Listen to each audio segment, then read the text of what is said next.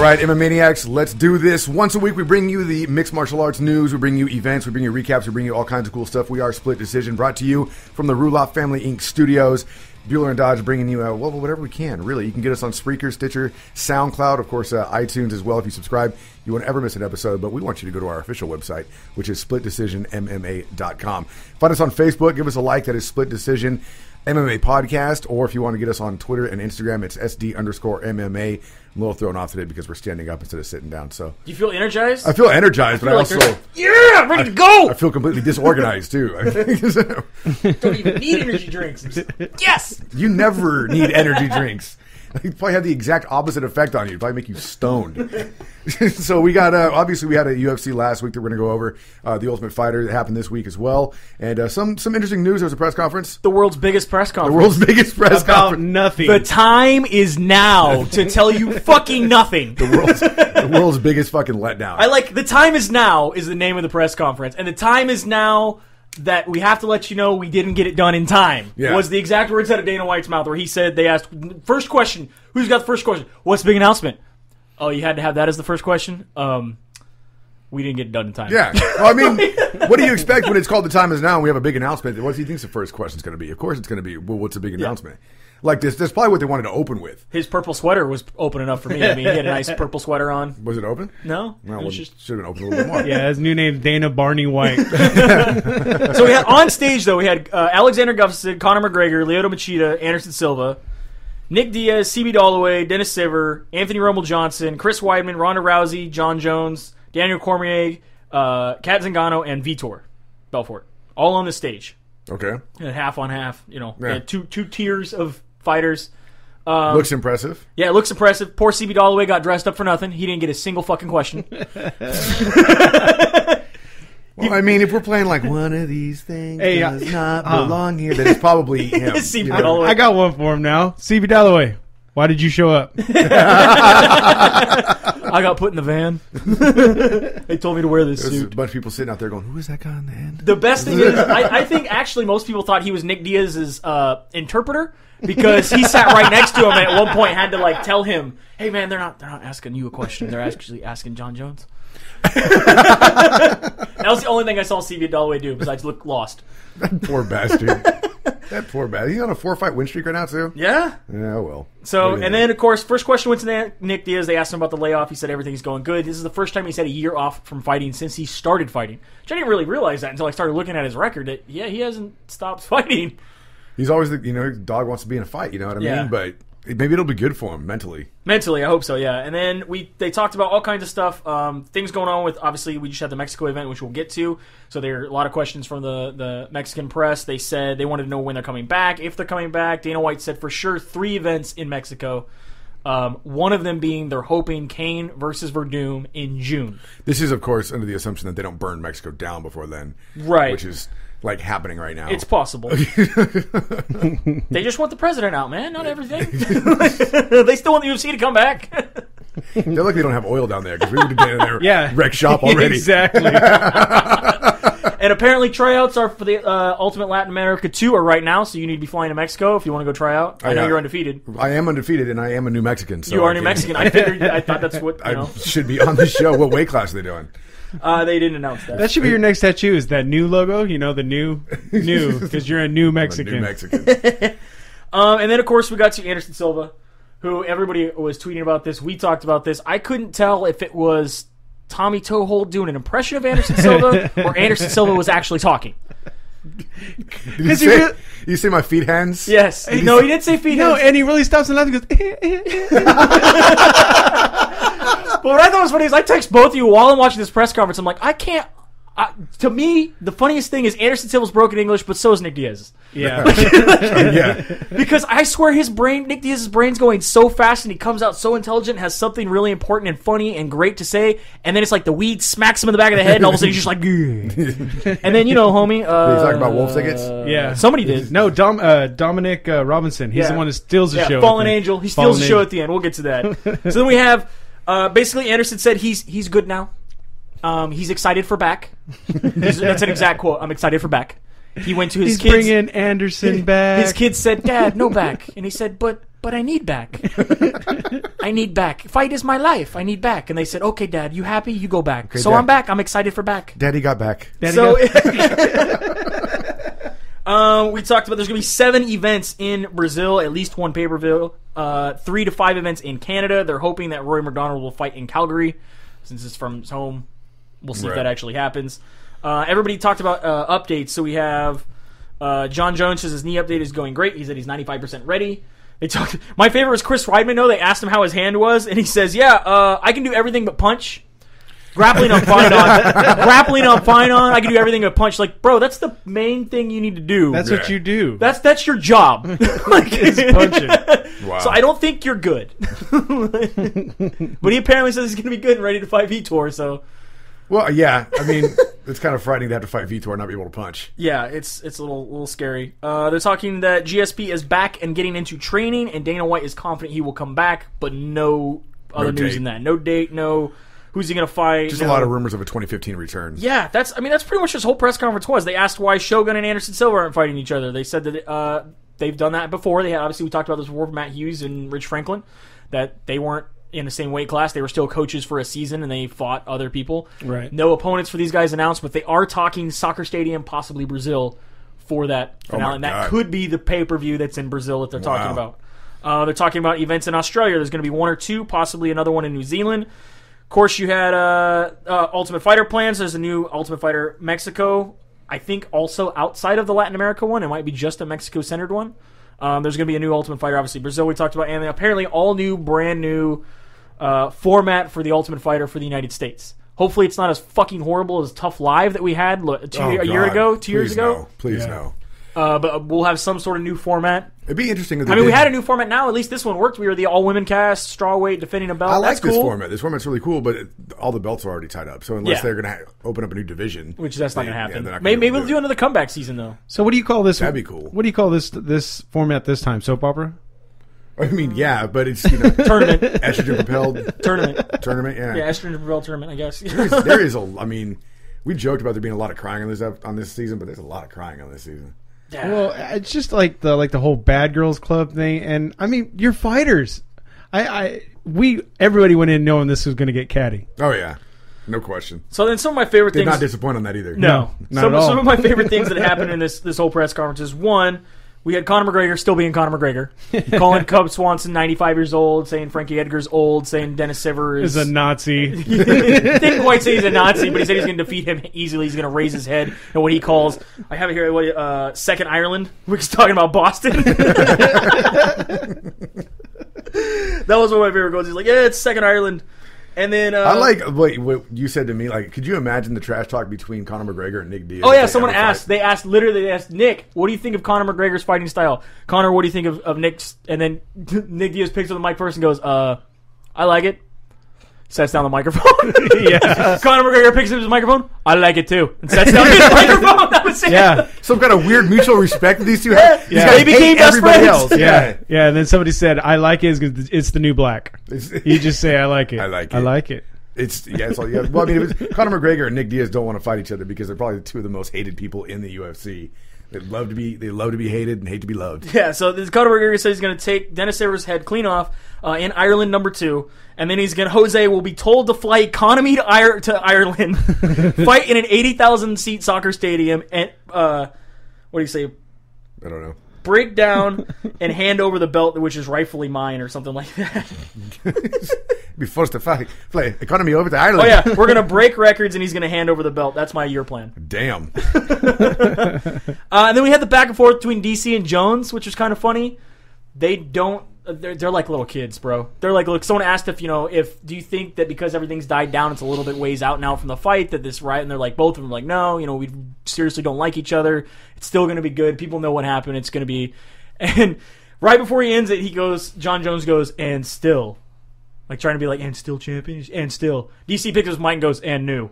Sets down his mic. Jon Jones goes, really? Picks up his mic. I'm not going to say something because I want to make sure he doesn't have the last word. This is pretty much. That's literally what DC said. I'm going to say something so he doesn't have the last word. And they just go back and forth for like a good minute. Who got the last word? I think DC. Maybe, I don't know. Somebody, or I think Jones said something about, Dana's here, so it's not going to get too crazy or something like that. Would have been better if they just would have put down the mics and started yelling at each other. But everyone's just kind of laughing, and then it's like, dude, you guys just shut up, just stop. Come on, man. Somebody ask another question. Like, do something. I'm going to start saying that. I just want to start saying, and still. And just walk off. And new. You're going to walk off home run right there. And still. Done.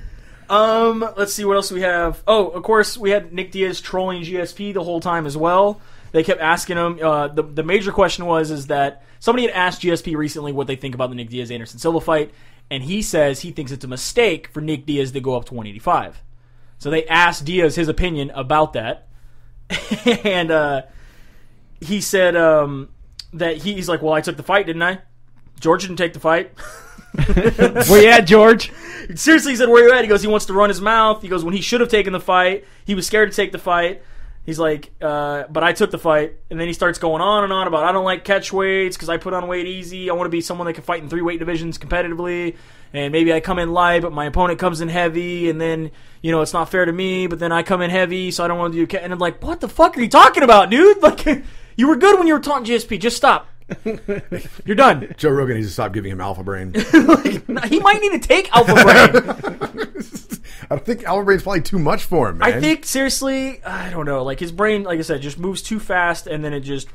Could be a crazy movie like Lawnmower Man or something. Give him alpha brain. Job. I am Job. And then we got some fan questions. Oh, of course, we had some Twitter questions, which were just all right. John Agner got to ask those. That was nice. They asked Rhonda who wins Tough 20. She says she doesn't know, but she doesn't watch. But she likes Rose, JoJo, and Carla, and she thinks Rose is the favorite. However, Rose is her favorite, but she thinks Carla will win, as it seems that the 115-pound women's division is striking heavy. Do you guys agree with that? Do you guys seem to think that this season is pretty striking heavy? There's been some good striking. I don't know if it's striking heavy because there's been some really good grappling too. Yeah. Who's other than Ronda Marcos? Whose grappling has impressed you? I wouldn't say not necessarily that it's impressive, but a lot of wrestling takedowns and some really good takedown defense that's been forced into stand-up, competitions, obviously in the cage. But we've also seen some pretty good, I think, really good takedowns and the ground struggle. I just think, looking at the semifinals right now, though, you have to agree, a lot of them are strikers. Other than Randa Marcos, who's obviously very good on the ground, very slick with submissions. You got Carla, who's pretty striking heavy. You got Rose, who's pretty striking heavy. And Joe. JoJo's pretty striking heavy. Yep. You know what I mean? Like, it seems like that seems to be the speciality of the 150. That means the strikers are winning. Yeah, that's all I'm saying. It does seem. I think that maybe that's the point. Because leading up to where we're at right now in the Ultimate Fighter, we've seen some decent takedowns, some decent throws and stuff like that. Yeah. No one wants to say wrestling, but definitely grappling. Yeah. But if that's the case, I guess I haven't looked at it that way. And if the strikers are coming in on top, then I wouldn't necessarily say the whole season was striking heavy, but the strikers were winning, obviously. And then the last little bit, they said UFC's working on getting fights in Scotland, so we'll see if that actually happens. Brock Lesnar still under contract at WWE, but is healthy and interested in coming back. Yeah, that's interesting. That was some pretty big news that they're saying that he may come back with Rampage, maybe. Yeah, that's another thing we'll get to. We have that news story a little bit later. Rampage apparently might come back to the UFC. But the last little bit was the greatest part. Again, we have what was it? Derek Robinson, Dominique Robinson, also known as Fallen Angel. That's his nickname. He had the last question, and he says, I want to shout out to Nick Diaz. We're here for you, homie. He used to train with Nick Diaz. The whole time, Nick's like, yeah. And like Nick Diaz is like searching for him in the crowd, trying to see if he couldn't see him from the stage. And Fallen Angel goes on to ask Jon Jones a question. Meanwhile, Nick Diaz is still looking for him. Where you at, homie? Where you at? I can't see you. Throw your hands up, dog. What up, homie? Throw your hands up. I can't see you, dog. Oh, there you are. They cool. Ask your question again because I couldn't see you. And that's when CB Dalloway had to be like, yo, he's talking to Jon Jones. Nick's like, oh. But the best part is the whole time when he's like, yo, homie, where you at? I can't see you. I can't. Jon Jones is like, oh, man, this is fun. He starts talking. He's like, like keeps getting interrupted by Nick Diaz trying to look for the dude. He's like, oh, man, this is funny. Are you done? Are you done? Seriously, are you done? Are you guys done? Like, he got so frustrated that Nick Diaz was ruining his moment because somebody answered him a question, even though Nick Diaz was just confused on what the question was. And Nick Diaz thought the question was directed at him, and it kind of shows like what we've always said about Jon Jones. Anyway, he's a diva. Yeah. He's a diva. Yeah, don't take my light. But obviously it's a good thing that CB Dalloway was there to stop that That's whole what I'm situation. saying. That's the only reason why I think CB Dalloway was there. Good. So if he wasn't there, so the question that he asked Jon Jones, though, I thought was great. He's all, since none of the other reporters had the balls to ask this question, don't you look at Gus and Rumble fighting not just as a fan, because it's going to knock somebody that's in the top 10 that's a contender for your belt that could beat you off so that you don't have to worry about fighting them? And he's like, no, no, man. I'm just here for the fans, man. I think it's a great fight I've always wanted to see 2 top 10 contenders go at it, and not always have to have me fight that never somebody. happens, ever. And my favorite, he's like, no wolf tickets, homie. No wolftickets.com. yelling at Jon Jones. The guy in the audience is? Yeah. Dominique Robinson, Fallen Angel. He's out of This shit Oakland, was great. California. And then he goes to Dana. He's like, one last question. Dana, you owe me from back in like 2012 some DVDs. I met you backstage. Yeah, you promised to autograph him. You promised me some WEC DVDs and some Dark Ages DVDs back when I fought Anderson's guy and I got ripped off. You even told me I got ripped off, dog. Now you're signing a bunch of losers. He's like, I've already beat them. They're all ducking me, man. They're all ducking me. He's like, well, you need to talk to Joe Silva. And they try to take the mic away from him. He's like, no, give that man back his mic. And he's like, yeah, man. He's like, I already fought all these guys. He's like, look, I will give you $100 because that's what they're worth since you apparently already bought them. He's like, and you come see me backstage and we'll work this out. Really? So who knows? Maybe this guy will be in the UFC soon. That's interesting, man. That's how you do it. Right? You want something, you take it. It was hilarious, man. It was great. So then, yeah, we see our schedule. UFC 182, the first fight of the year. This is exactly what we said was going to happen last week. First fight of the year, we have main event, Jon Jones, Daniel Cormier. Co-main, Donald Cerrone against Miles Jury. That's going down in Vegas, January 3rd. UFC Fight Night 59. New Year's card, right? That would be the New Year's card. UFC Fight Night 59, January 18th. Conor McGregor against Dennis Siver as the main event going down in Boston, Massachusetts. Co-main, Benson Henderson and Eddie Alvarez. Nice. How do you feel about Conor McGregor, Dennis Siver being the main event over Benson Henderson and Eddie Alvarez? Conor McGregor sells tickets right now, man. Hands down, he said in that press conference, he said, I don't care. They asked him, which out of all these fights, which one would you watch? And he goes, well, being a company man, all of them. But let's see who sells the most pay-per-views. Let's see who brings in the most fans. Let's see who sets records and gates. Who does it? He's like, it's going to be my year. I'm going to break every record of the UFC. We'll see what happens. UFC on if Fox. You got Conor McGregor fighting in Boston. Right? I mean, yeah, it's Ireland too, according to him. Not wrong. UFC on Fox 14, January 24th. This is the Sweden card. You have Alexander Gustafsson going up against Anthony Johnson. Dan Henderson against Gegard Mousasi. Then you have UFC 183 pay-per-view January 31st, Anderson Silva versus Nick Diaz. Co-main event just got added, Kevin Gastelum against Tyrone Woodley. And then we have UFC Fight Night 60. This was the big one that they announced as part of this. The time is now. Matt Brown against Tariq Saffiedine, February 14th. Valentine's Day card, that's sweet. It's nice. I'm trying to figure out that main event. Doesn't make any sense to me, but okay. UFC Fight Night 61, we're going to be in Brazil. And then we have UFC 184. Nothing on the Brazil card yet. UFC 184 main event. Obviously, we have Chris Weidman and Vitor Belfort. Co-main, Ronda Rousey, Kat Zingano. And then we have just dates. And we have UFC 62, or Fight Night 62, March 7th. UFC 185, March 14th. UFC Fight Night 63, March 21st. UFC Fight Night 64, April 4th. UFC Fight Night 65, April, and this goes on through the entire year. Every freaking Saturday, you're going to see something on Fox, something on Fight Pass. Well, so we got 45 fights lined up. So there's what? There's 7 weeks where there's nothing. Possibly. I don't even know where they're at though, because it's whatever. All right. I mean, looking at this, it's well, there's a gap right there. Okay. What, 29th to the 5th? August 8th to the 23rd. Okay, yeah, we were missing something there. But, I mean, it's just nonstop. But it's kind of cool to know as a fight fan that there's only 7 weeks next year where you're not going to have a fight. Well, there you go. You have one. UFC Fight Night 83, date and site are both TBD announced. Well, okay. Sometime between September 26th and October 3rd, folks. Not a lot of wiggle room right? there. I think somebody just messed up with their math. So, yeah, UFC released their entire schedule. Again, nothing. And I mean, none of us can hold them to this. No. You told me we were going to have something. It should say card, subject, and area to be determined or to change, not just this is the date and the time. And we'll get somebody on there eventually. Oh, I was going to say, the new commercials, if you listen to all the pay-per-view, card, subject, change. It's card, very subject, loud. change. Card, subject, it change. says it at the beginning of the commercial and at the end, very loudly.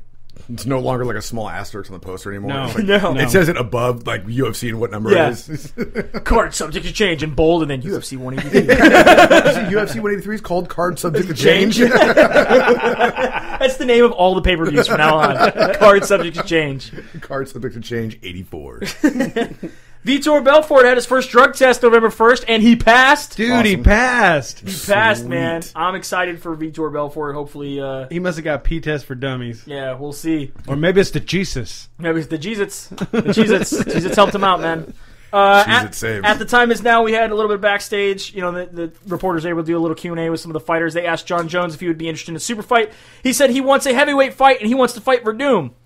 I don't know why he didn't say Kane, being the champion, but he said he's open to a fight for Verdum. Verdum accepts that fight and said he would take him on any day. That's also interesting because you would think that he would take Kane because Kane's out on injury. He doesn't have to do that fight. Right? He could be like, yeah, I'd fight Kane all day whenever he comes back after he defends his belt. But when he comes back, I'm busy. Yeah, I'll be busy. I got fights of my own, man. I can't take that fight. But I would. So, I mean, what do you think? Do you think Jon Jones, Verdum? Doesn't make it move for me. Doesn't move for you? Doesn't make it move. But then again, I mean, Verdum looked really good against Hunt. Yes. He looked really good against Hunt. Yep. They actually said, let's see, this is Jon Jones again talking. He says after 2 more fights, after he defeats Cormier and Alexander Gustafsson, he will be the greatest of all time. He will be the GOAT. Come on. And then he will move to heavyweight. That's tough. That's tough. It's tough to argue against him. Looking at his record and who he's fought, it's tough to argue against him. It's hard to say that because he's going to lose eventually. Nobody's retired undefeated yet. Nope. And so it's kind of hard to say that he's the greatest of all time when you saw that. Did Frank Shamrock retire undefeated? No. No. No. I'm talking about in the UFC when he first walked away. Oh, I think when he left the UFC, he did. Yeah, and he walked away as champion. Yeah. Because he said there was no competition left, and then Right. later he's come back, and obviously we've seen him lose to Nick Diaz, we've seen him lose to Kung Lee. Right. I'm just talking about when he left the UFC the first time, when he said he's retired from fighting because there's no competition. Yeah. Well, he still didn't technically retire. All right, there you go. So, I mean, you got somebody like Anderson Silva who had 17 wins in the UFC. He's now got a 15-fight contract. Yeah. So, I mean, how do you say that he's not the GOAT? Right? You know, Anderson everyone Silva, still says he is. Yeah. So, even if he's lost twice to Weidman, they still say he's greatest of all time. well, like I said, everybody Muhammad Ali's loses. considered one of the greatest of all time. He had losses on his record too. Yeah. Yeah, that's just because he's 10 in a row or 11 in a row, whatever he is. I don't think it makes him I necessarily still the GOAT. would like to point out the Matt Hammelholt's win over Jon Jones, That's even though it's by disqualification. such a bullshit win, but yes. That's a terrible black eye on that record. No, not black guy. That's Jon Jones. Whoa, hold on a second here. Matt Hamill's a white deaf guy. What's your favorite hockey team? Blackhawks? San Jose Sharks and then the Blackhawks. Nothing better than a big Black Hawk. They're huge. Huge.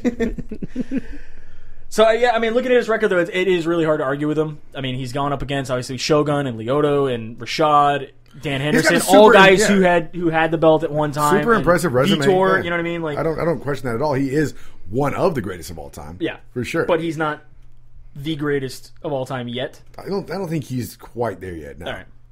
So then we have... Did I see not safe for work picks? Yeah, we'll get to that. I can't wait now. So, obviously, we had some sad news. We talked about this that was going down this past week. This happened back in March. I think we even brought this up. We did. This happened. Yeah. Derek Munson Jr. was a kickboxer under the Roof Sport gym up in Milwaukee. He was in an amateur bout, his first amateur bout. Died due to complications of things that he suffered in the ring. He collapsed in the ring. They got him to a hospital. He died at the hospital. Right. Now it's coming out that the Milwaukee Journal actually did a bunch of investigative reports on. There was a lot of things that went wrong. They actually put together a pretty big video. You got to watch the entire event. After the first round, there's definitely something wrong with him. Yeah. By the second round, and he's coming out to the third, I don't know why he's fighting. Like, he's stumbling around like he's drunk. He doesn't even know he's in a fight at the end of it. No. And then finally he collapses at the end of the third round. And there at one point there is footage missing from the official... 32 seconds. 32 seconds of footage missing from the official Roof Sport because they film all their events. Yeah. Thing. They say they don't know what happened. He goes from standing up in the corner to laying down. Yeah. However, a fan was in the audience. They've provided that footage that is included in this little video. Oh, really? And the fan footage shows as he starts to slump, the coach pushing him up against the ring post, slapping his face, trying to get him to come to, and then he collapses on the ground. Nice. So they cut out the footage of his cornerman slapping around, being like, "You're still good. You're in this fight. What are you doing?" Like, yeah. So it's not looking good for the Roof Sport gym. Rose Oh, they're gonna get negligence. They're gonna have a lawsuit for negligence. Yeah, it's looking really bad. Rose put up a bunch of things on her Instagram, which blew up on Twitter, which have been all over the place. She's basically saying that's one of the reasons her and Pat Barry walked away from the gym, is that they didn't feel the gym was, yes, they learned skills there. They had it's not anything.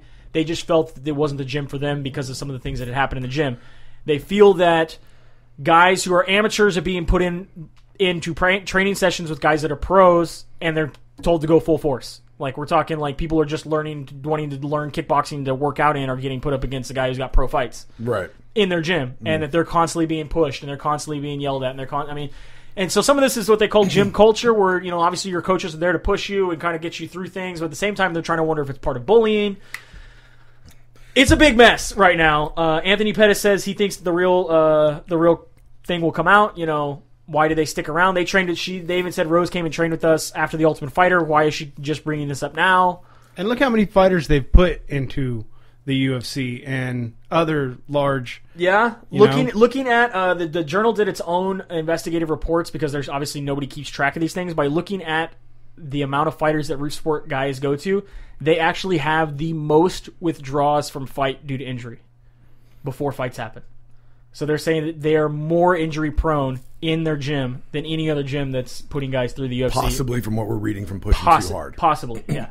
So again, it's very sad, and it's very strange what's going on. Like I said, I can put up the video. I guess we won't release the link on our Facebook. You can kind of judge for yourself. If everything that's coming out right now, because it's not just Rose, it's other people that are. Oh yeah, there's multiple. Former Eric the Red Schaefer, fought in the UFC for many years. He was their original grappling coach, because he went there to learn, and he quit because of these things. He said he did not feel comfortable with the gym. He felt that Duke Rufus was a liar and a bad person. His quotes, saying that he just didn't like the way he trained and like the way he taught guys how to do things, and so he had to walk away. A lot of these things are coming out, so I've seen gyms tune people up to where because they don't want them to come back. Yeah, I asked Albert. He trains over at the AKA affiliate gym, and is this part of gym culture? Is this something that happens all the time? He goes, yeah, yes and no. He goes, I've heard stories from other gyms though. it is what it is. Some. I think in one aspect, it's weird. They want to push their fighters, but they want their fighters to fight. They want them to be able to compete. But yeah, because that gains more notoriety for the gym and brings them more people, brings them more money, right? Yeah, so that aspect is stupid. But tuning guys up who come in are just shitheads and they don't want them to come back, right? That's not uncommon at all. No. And I mean, one of my friends got tuned up at a local gym that I'm not going to name, and I was like, well, you're kind of a dick, and you kind of deserve. But that goes, but that goes in all sports, though. Oh, that yeah. happens. Oh, yeah. You got somebody who thinks they're going to come in and just mouth off to everybody and do whatever they want. They're going to get checked real quick. Yeah. Doesn't matter if it's basketball, football, whatever. Yeah. But if the other stuff is true about that gym, then fuck Duke Rufus, dude. I mean, it's pretty crazy how some of this stuff's coming out. Yeah, you got to take care of your people. That's your investment, and you're going to let somebody you're going to push them to the point of where they're going to die in the ring. Yeah, and if you watch, the thing that was scary for me to watch the video is the medical examiner that's supposed to be watching the fight is on his cell phone. Yeah. Over 50% of the fight. He's just like texting, Facebooking, Instagram, whatever the hell he's doing on his phone. He just like looks up, looks at the guy in the corner, and he's like, looks like the corner's guy. He's good. All right, go back to my phone. I'll say this, man. I mean, it's very, very sad for the family. It's super sad for the family. But not to take this out of context, but I really fucking hope you guys get a lot of money. Like, a lot of fucking money. Yeah. I know it won't replace the loss of a loved one, but you motherfuckers should be living in a goddamn mansion when this is all said. Yeah, the video is pretty, in my opinion, pretty cut and dry. Yeah, watching what happened. You should have some of Duke Rufus's money. You should have some of that fucking medical examiner's money. You should have some of that ref's money. You should have fucking some of everybody's money by the time this is said and done, because that's some bullshit. So, like I said, we'll put up the article, which has the videos in it. You can watch, kind of judge for yourselves. But again, it is kind of sad something like this is happening in our world of MMA and fight sports. Rampage recently tweeted that, very, very interesting. He said, just a thought, I've learned a big lesson in life and in business. Sometimes you should just stay with the devil you know at UFC. Y'all still suck.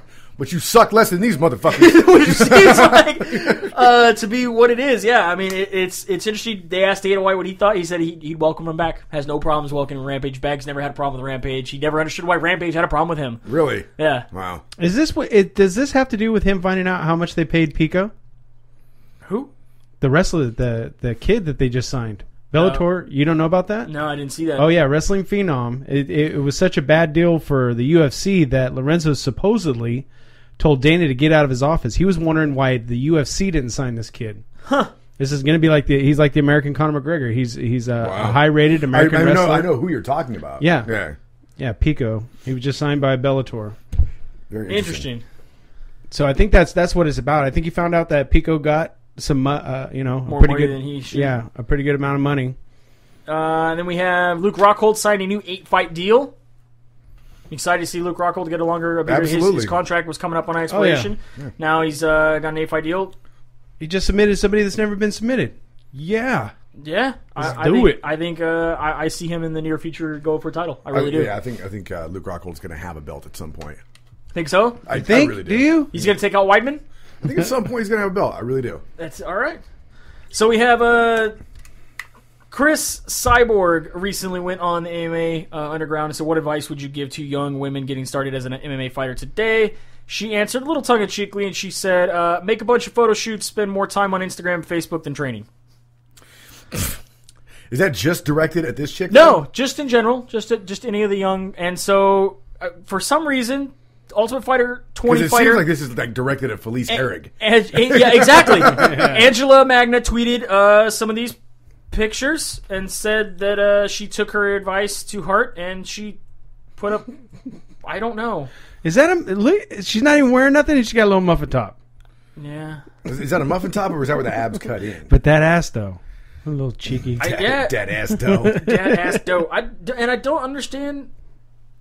See, this goes back to like what I think me and you talked about it last week. She tweets all these photos, and at the very end she says, "Thank you, Chris Cyborg, for the advice on how to become more popular. I skipped training and uploaded these ass pics. It works, doesn't it?" Did she get more followers? Right. Maybe. I think it's like you said. It was at Felice, but this girl is the one that picked it up. She's like, "Oh, okay." Oh, because Felice is already doing it. This is what I got to do. This is what I got to do. And then we have, so coming up this weekend, we have Metamoris 5. We're going to have Sakuraba versus Gracie, Henzo against Sakuraba. Great. Rory McDonald against JT Torres. And Vinny McGillis, I like this. This was pretty funny that they put this up. Vinny McGillis' opponent, which was, what's his name? I don't know. The guy who gave himself his own black belt. Oh, Kevin? Kevin, right? Yeah. The guy who was Spencer Pratt's protege for a while. Kevin, fucking what? I can't remember his damn last name. Was his opponent in Metamoris? Yeah, remember we were talking about this. That was such a mismatch. However, then he had to pull out due to injury. He had some weird blood clots going on in his system, so they couldn't fight. Couldn't grapple. The Gracies offered $10,000 to A, someone that will come fight Vinny McGillis, and B, submit him as a bounty on Vinny McGillis. Oh, they don't like him. So does TBD stand for to be discovered? To be discovered, yes. To be determined, and apparently he does have an opponent. I don't know how well he's going to do. We'll see how it's going to happen. When he was on the Ultimate Fighter, and he was saying that it was better than Big Nog at grappling. Oh yeah, people got very upset. People got very upset, but then people who were in the world of jiu-jitsu in the know were like, well, he is. Yeah. He actually is. I think I actually have his opponent's name. They just released it. Zach? Nope, not that one. We have Mathinas Deniz. Never heard of him. So yeah, $10,000 reward if this guy. He is a star brown belt pupil of Marcelo Garcia. He's a brown belt? Yep. He's fucked. Are you serious? Yep. Oh, he's fucked. There's no way. I mean, Vinny is the 2011 Abu Dhabi champion. Don't get me wrong. I mean, yeah, BJ Penn went down and schooled a bunch of black belts. Double bronze at Abu Dhabi when he left. He's beat Chris Weidman. He's beat Gunnar Nelson. He's beat Fabricio Verdum. He is the current Titan Fighting Championships light heavyweight champion. M1 Global light heavyweight champion. Was in the UFC. Was in the Ultimate Fighter. Very well known in the Brazilian Jiu-Jitsu world. Interesting. I'm waiting for a kid named Keenan to make it into the Metamoris. Yeah? There's a kid named Keenan who's really is a brown belt now. Like, my son looks up to him. All right. We were watching him when he was a blue belt, and he's just on a tear now.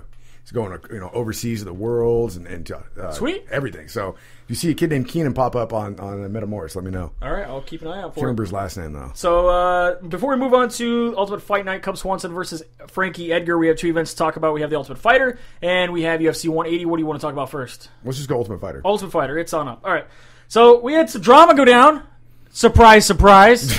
I don't know if you guys have been watching, but it's been really boring. I mean, nothing. They don't even talk about each other. There's like no gossip. Nobody fucking cries. Like, it's not at all what we thought it would be. Not at all what we. Bitch. bitch. They are fucking mean, though, dude. They're These getting girls are mean. mean. They're vicious. mean girls.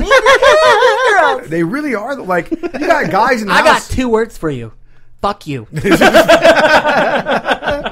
Nobody likes you. God, they're just mean. Yeah. They're just mean. Like when the one. Do you Don't have get me a- wrong. Do you have a different take on Carla and Felice now?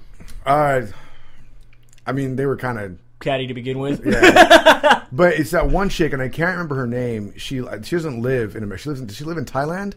Oh yeah. When she was like yelling at Heather Jo, like don't get me wrong, nobody likes Heather. Was Heather Jo Clark, Yeah. right? Nobody likes her anyway. But when she was yelling at her about being in the tub, she's like, "Fuck, these girls are just hella mean." It's cocky McDick fuck. She's yelling at Cocky McDick fuck about using the ice tub, and it's just escalated from there. Yeah, it gets a little crazy. And we had our coaches challenge. What did you think of the trivia? I thought it was awesome. I swear to God, Felice wanted to say that, it's good that Anthony's and she's all athletic. And she wanted to say, like, good looking or sexy or whatever, but she was like, athletic. Because Anthony Pettis, he got like 4 questions? Maybe? No, they both had 6 going into the last round. Maybe. Well, I mean, from what we saw. Yeah, they both had 6 way before that. It was 1,800 to 600 going into the last round when they had to do the sudden death. Right. But when they were at 600 to 600, it started out where each question was only like 50 points, and then they jumped to 100 points. That's how Pettis got That's where Pettis got his he got his tie until he lost horribly. I don't understand guys who can be in this game and then not watch fights. But I like how Gil was like, I don't really watch anything, and then knew every single question. Right. So it was interesting to watch. And then I was pissed. You know what I was pissed off about? I'll tell you this, man. I was pissed off that they didn't give us all the answers. Because some of that shit I didn't know. And I was like, I don't know. So you want to, yeah. Yeah, So or like I threw out an answer and I was like, I'm pretty sure it's, and then they didn't answer it. And I was like, well, I don't know if I'm right now. you should have been Googling I it. should have been Googling it. No, but I wasn't. You should know it. You shouldn't have to Google it, Joey. I knew every question. No, I don't know it. Every question, I had it. The first or Before second. they said it. You're the first stat man. I You're was the data miner. I'd say the first or the second time you watched it. The second time you went through and aced it. He was like, yeah, Yeah. what? Well, I was looking around. People were like, "Man, he's like that guy in Jeopardy." Like, yep. Did you catch the early I showing? watched the early showing and I caught it after. Then I came over to your house and watched this one. I was out on there. I'll put some money down on it. I like how Gil won, though. So I just turn around and look and be like, "Yeah, I'll take potent potables." Yeah, it's just give the answer and then be like, "He didn't even see the question." Gil's win was slick, dude. Yeah, Because he didn't have to risk it. I love it. Yeah. Yeah. How much did you wager? Nothing. Didn't need to. Didn't need Because to. he had to wager everything just to tie. Yep. Yeah, so there you Smart. And then we had our fight: Ronda Marcos against Felice Herrig. Ronda Marcos is Don't a beast blink. on the ground, man. Don't blink. Beast on the ground. I mean, Her grappling was I thought when really she took well. out Tisha Torres, I'm sure we could go back and listen if we had to, but I'm pretty sure, pat myself on the back, I think I said when she got past Tisha Torres, I was like, this chick's going to win it. Yeah, well, I think as you said, yeah, you're like, okay, I'm picking her to win then. Because Yeah. she took out the number 3, she was ranked 16, she's winning. Yeah, I figured Yeah. she's going to win. And I mean, we don't know anything, obviously, Yeah. but I mean, damn, if she gets past Tisha Torres, who's ranked 2 or 3 or whatever, and then she takes out Felice Herrig that quick. Yeah. Like, I mean, that submission modified armbar was very, very sneaky, very, very quick. and then good. Ronda didn't even pick her, though, right? When they were saying who do you think's going to win, Ronda didn't say anything about her. Right. Yeah. But I think Torres gives it up in Tough Talk. Somebody says that she may have leaked some information. She may have answered a question wrong in Tough Talk. So, Who? Tisha Torres? Yeah. Tisha Torres may have? Yeah. Or Ronda or Carla Espinoza. Because Carla Espinoza was there instead of Felice Herrig to talk about this episode. On Really? Yeah. Why? So maybe Because it there was. was drama between Carla and... So who were the 2 girls on right after? It was Ronda Marcos via Skype Uh-huh. and Carla, who's the number one. So then it's Carla. I think Might have Carla's let the it- one. let it go. Let it go. Who wins? Yeah. What do they think she said? Just there was some question. You know how Karen Bryan is. She's always digging. And then there was a question about the final matchup, and I think that she kind of leaked that she might be the final matchup. Ronda and her. Yeah. Be interesting because they said they've already asked how it's going to go, like it's going to. I'm sick of talking to these girls because they always fuck us up, man. They're all so bubbly. You're and just happy. mad about the Beck because Beck really had us. She sold us! She sold us. I thought she had it in the bag. But even talking to Felice 2 times now, and she's been super cheery, and it's like, but you lost! But you lost. Pretty badly, too. it's not badly. She just didn't want her arm broke. Yeah, it's true. Well, quickly. Yeah. Faster than she should have, that's for sure. UFC 180 turned out to be a pretty damn good event. Actually, I mean, I don't even have this up here. I don't even know why I don't even have it. We also had the Bellator event happen at the same time, and we had World Series of Fighting happen at the same time. I only went and watched. We had the 3 sets of fights. For 3 shitty-ass fucking cards that we all were shitting on, it turned out to be one of the greatest mass giants MMA nights that I've ever seen. Like, there were some actually really good fights. Well, there were some, because there was 24 fucking fights. There better be some good fights if you got that many fights. I mean, you had Tito and Bonner, looking like 2 old guys still trying to fight. At it for 3. It's like watching your dad fight a neighbor. Yeah, dude, there's 3 rounds. It was done after the first. Still winging them, It was done after the first. You know I don't know. I was laughing. I'm like, man, this is like 4th of July when Did your anybody dad and your else neighbor get drunk think and fight. that Bellator looked a little WWE? Oh, yeah. I think I texted you guys this. It looked like WWE to me. Like, they had the ramp. They had, like, at one point, they had the sexy nurses walk out with the guy whose nickname was the Doctor. Right. And they had, like, their own vignettes little thing playing in the background with their, theme music. Very old school. UFC used to do this, too. UFC 40 did this with Tito. He came out with the flames. Oh, I remember Chemo coming out with the fucking cross. And and then we had Strike Force. They were able to walk down the ramp. You had, King Mo's entrances are always ridiculous. Come out all crazy. This crown. That seems like, and that's Scott Coker though. He loves that shit. He loves the showmanship. Yeah. So I think that's something we could see. They need to bring back the Affliction, like where they had the live band. The live band Megadeth playing. And that's why they went broke. No, it was Megadeth, bro. But now he's got Megadeth didn't make nobody go broke. That's why he's got Viacom money now. Scott Coker can be like, I got money, bitches. I can spend it on whatever I want. Look at this new ramp I got. So what are we going to talk? Are we going to talk about World Series? Or are we going to talk about? We can talk about it all. I mean, we can talk about Bellator since we're talking about it. We had, obviously, like I said, Tito won his fight by split decision. Did his typical flip off. Flip it off, which he got fined for.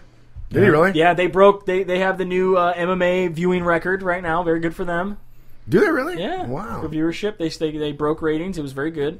Because a bunch of cheap asses didn't want to pay for pay-per-view. Hell yeah. That's period. Hell yeah. That's all it was. Straight up, that's all it was. But it's all right. I'd rather pay for quality. I don't. And just like the Manhoff fight did not disappoint. Oh, he kicked the shit out of that guy for the first Schilling, baby. Yeah, Schilling comes back and Schilling knocks him out. Yeah, the Nestle Tea knockout. Yeah. I watched that fight in double time because I was fast forwarding to the main event and I was like, oh shit.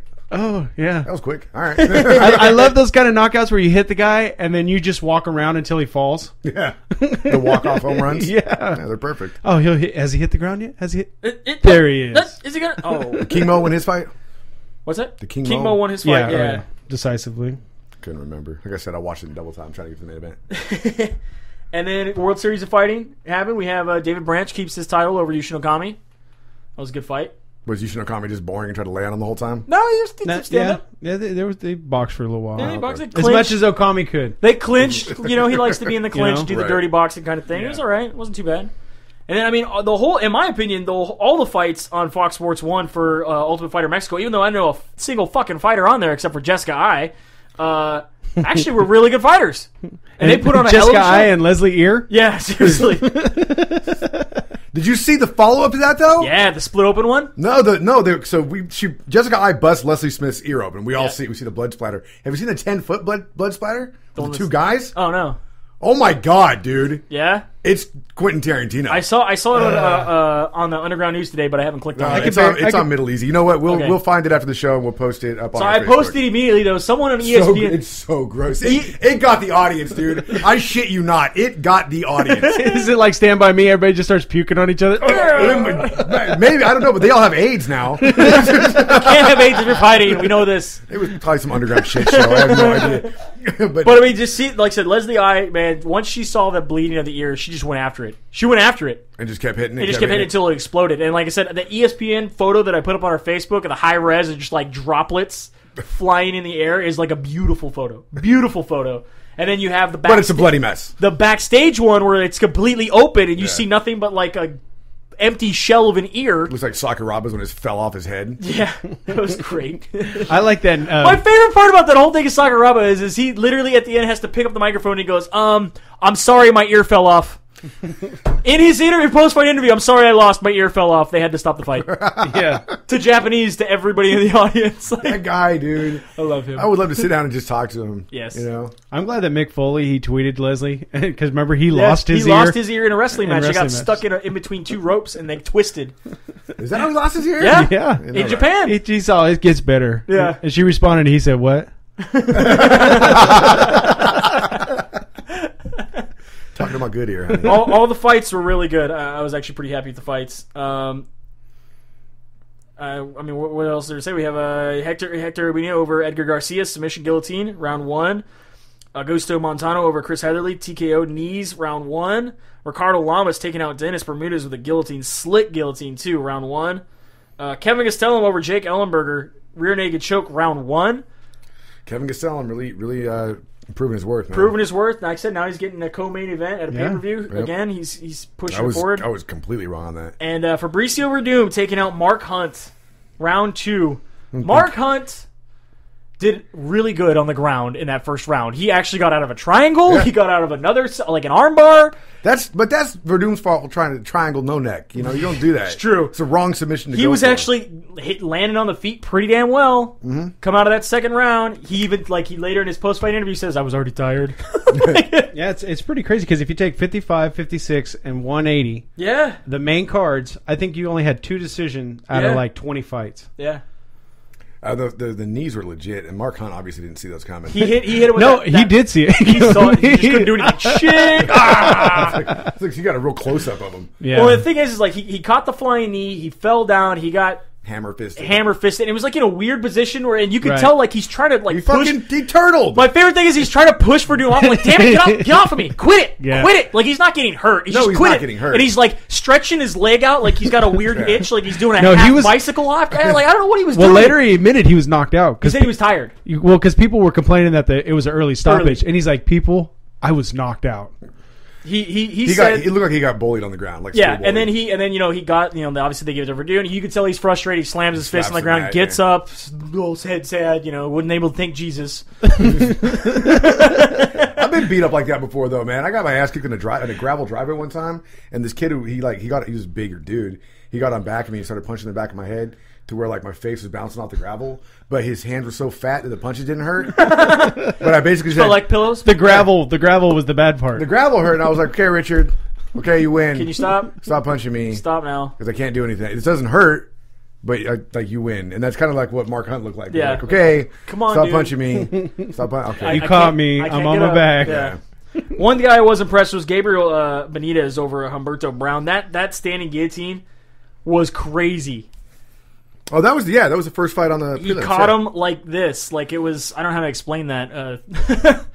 Like this, people. It's like this. Are you seeing this? I'm going to put this up to the microphone. Can you see it? It's like this. Find that on YouTube. I'm sure you can. It was a standing guillotine choke. It was pretty nasty. Yeah, good weekend of fights. Good times. Good weekend of fights. And then we come to UFC Fight Night. What is this? 57? Is that what 57. 57 live on Fox Sports 1 this Saturday. Starting off on Fight Pass, we have Juan Manuel Puig going up against Don Ho Choi. All right. I like Choi in this fight. He's basically Korean Zombie 2.0. I like his record. He likes to come forward. He's aggressive. He's got good trips. He's wild. Puig is a former 155er. He's got heavy-handed, but he's only got these really basic punch-kick combos that are really predictable. Does he have T-Rex arms? Kinda. I'm going to be taking the Korean on this one. I'm with you. And then Paige Van Zant going up against Kylene Karan.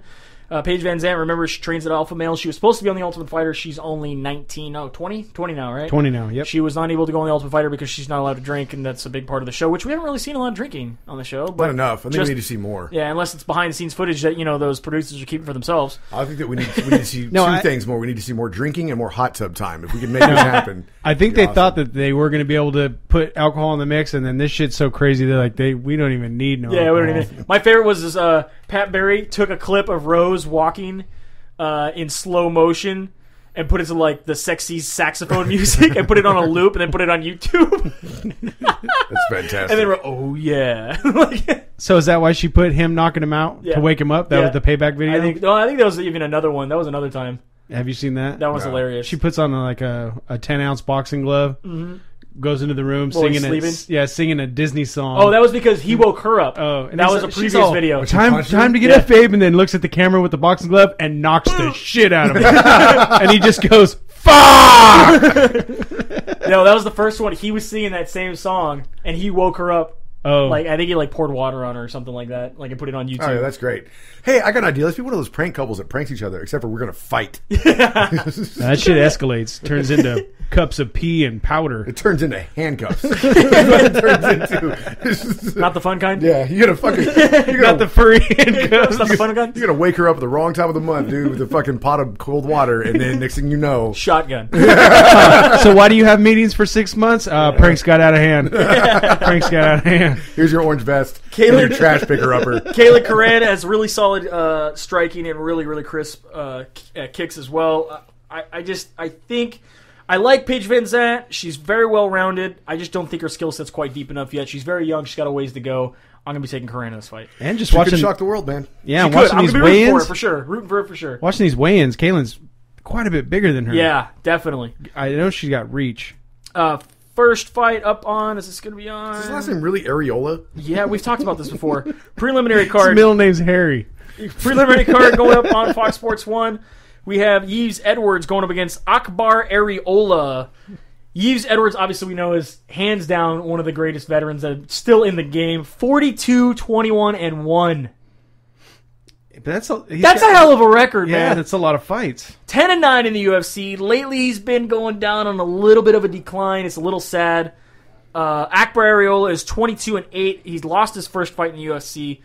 You know, he's a decent grappler, and he's a decent wrestler, but his striking is just kind of subpar. I think Yves, being the longtime veteran that he is, he does everything well. I think he's definitely going to be taking this fight. I have seen a decline in his chin recently. He has lost a couple fights where he's gotten knocked out because he's new up-and-coming guys and kind of put him away. I just don't think that Areola is that young and up-and-coming guy to put away Yves Edwards. Yves Edwards is going to take this fight. I think that might the youth. I think is what's going to help Areola in this. You think it is? I think it might. Yeah. All right, we'll see.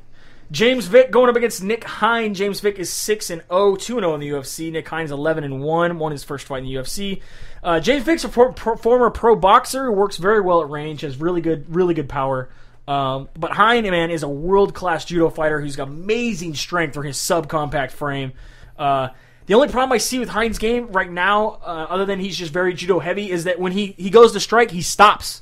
He's very flat-footed, very plants his feet to strike, and then kind of moves. That's the judo in him. Yeah, that's the judo. You can't do that in MMA. You need to be able to transition fluidly, and I just think Vick, being a boxer, he's going to capitalize on that. Is he related to Michael Vick? No. Okay. No, we're not going to talk about that. He's a white guy, I think. So, what's that got to do with anything? Michael Vick is an African-American colored man. It could be distant cousin. Okay. Yeah.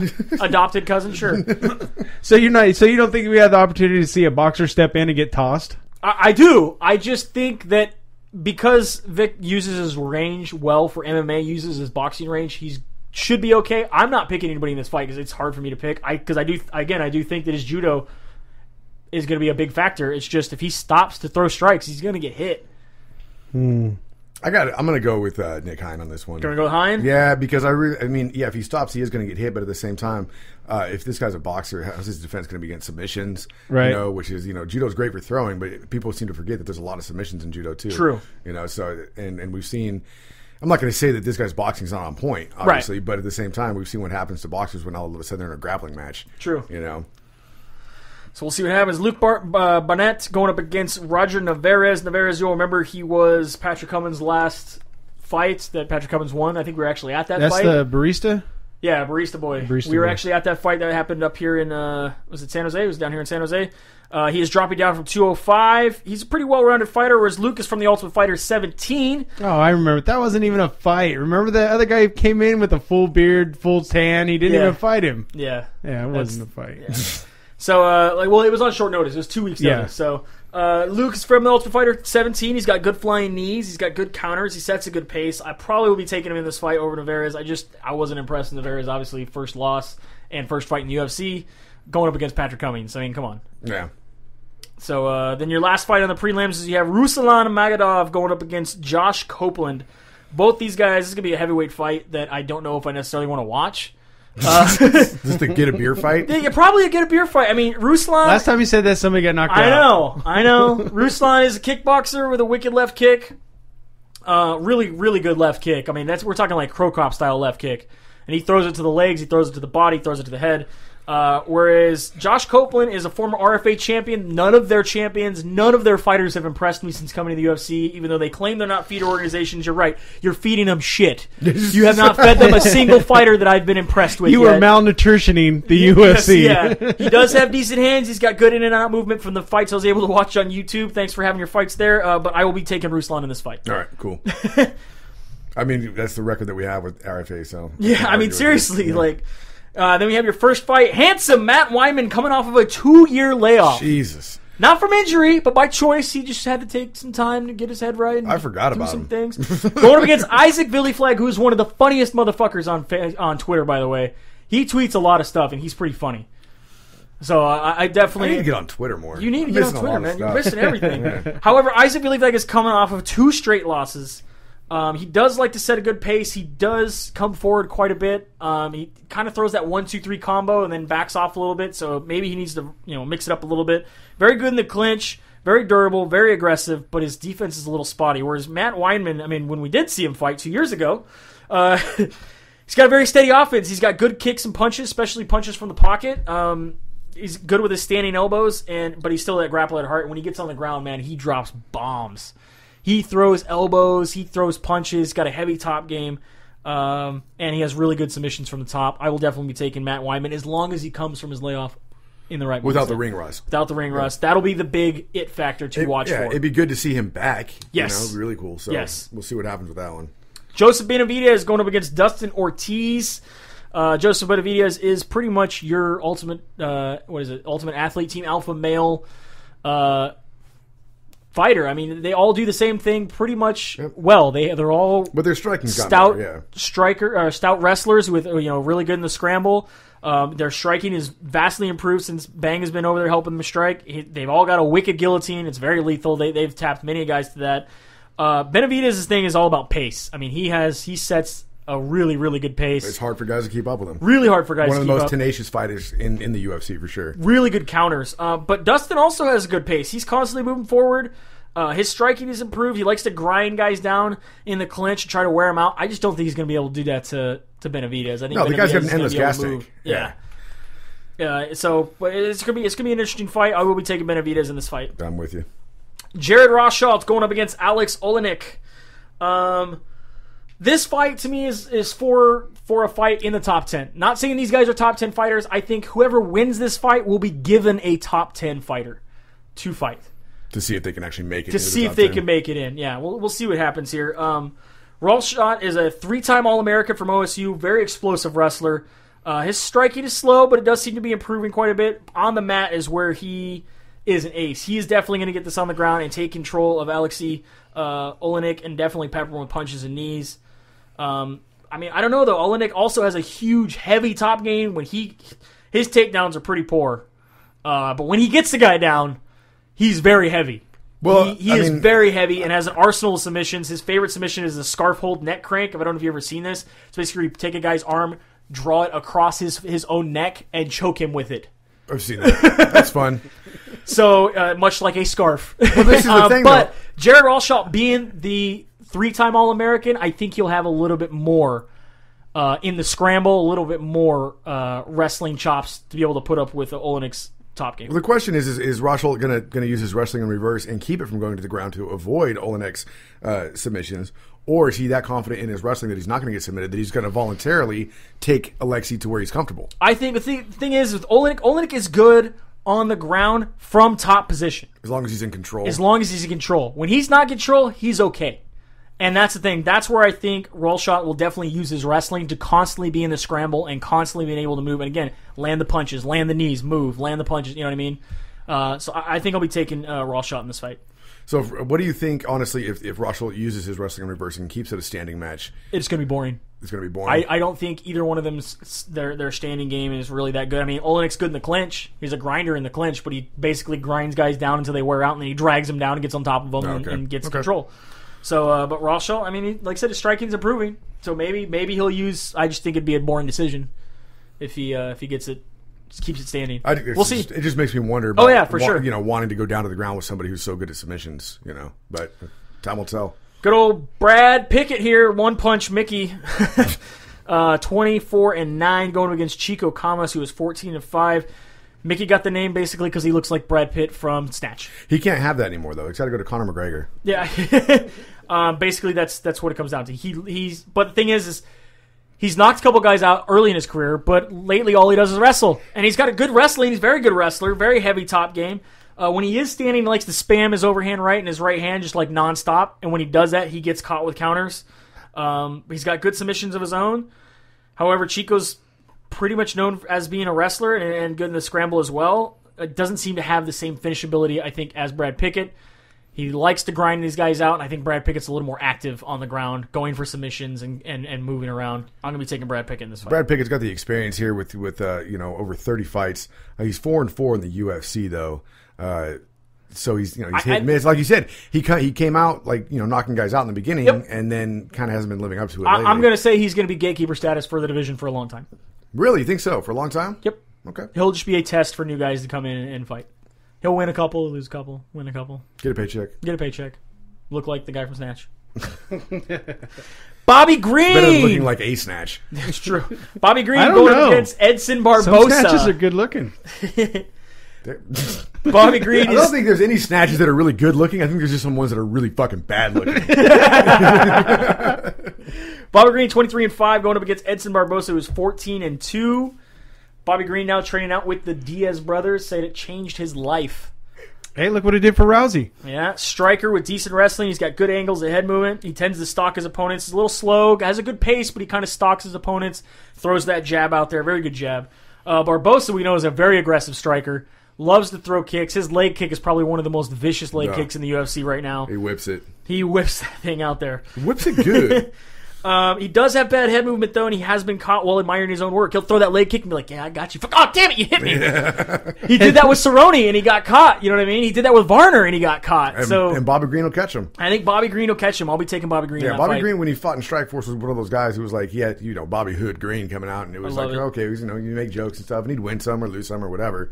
But obviously, come over to the UFC and training with the Diaz brothers has definitely made some huge improvements in his game. What do you think about him talking about he might retire after a couple more fights? I don't think he's just in it for the money. He flat out said he's just in it for the money. He'll never fight Nate. He'll never fight Nick. He'll never fight Gil. He's in the 155-pound division. He says he has no desire to get a belt. He has a desire to get money and help pay for things for his family. That's all he wants. It's a job. Yeah, but I mean, if you're going to keep winning, I mean, that's what everyone says. Dude, what do you get a title shot? He's like, well, if it's against one of my boys, I'm not going to take it. If it's not against one of my boys, this is so hard to swallow for me, man. Really? Because number one, you say, you say you're in here for the money, right? Yep. But then, I mean, if he gets a card against one of these guys, that's going to make money. He won't do it. I don't know. They said right when they first started training that that's something they won't do. They'll never fight each other.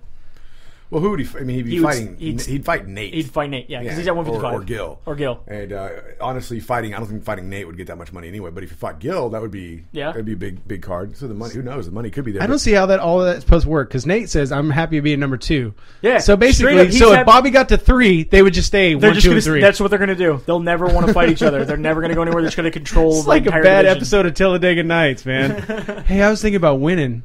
Yeah, but if you win, then I don't win. Oh, man, I don't know what I was thinking. Yeah, man, this works. Shake and bake, brother. Shake and bake. Frankie Edgar, 17-4-1, who is 11-4-1 in the UFC, going up against Cub Swanson, who is 21-5, 6-1 in the UFC. Cub Swanson is on a 6-fight win streak. You can check out our interview with him. We posted it, so wherever you listen to us at, look for the interview with Cub Swanson this week as well. Wasn't exactly tittillating, but if you want to listen to an interview, that's what it is. I think it's pretty good when you guys start talking about Connor. Yeah, he did not like us talking about Connor. Yeah, but I'm sure he gets is asked he an idiot? Yes, he is. Next question. I don't know, and maybe me discrediting his opponent also kind of didn't sit well. Yeah, he wasn't too happy with that. Well, I still don't understand what this fight is about. I don't get it. This is for the number 1 contendership spout. No, allegedly. Where it went south is right at the beginning when you asked him, when you turn 40, will you then become Bear Swanson? It was funny, man. It was funny. Cub didn't find it funny. Cub didn't find it funny, but I thought it was funny. No, well, he said he had contemplated it before. Yeah, that really set the pace for the interview. Yeah. Immediately, Joey just texted me, this is going to suck. About halfway through, I'm texting Dodge.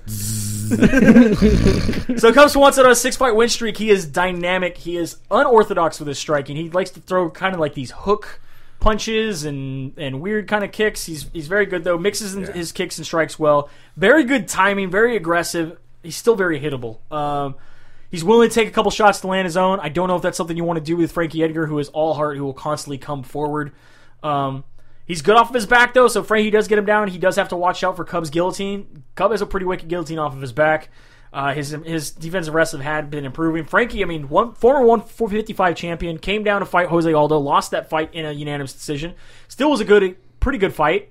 Found his new home here. His last fight was against BJ Penn, which he didn't really have to do much for.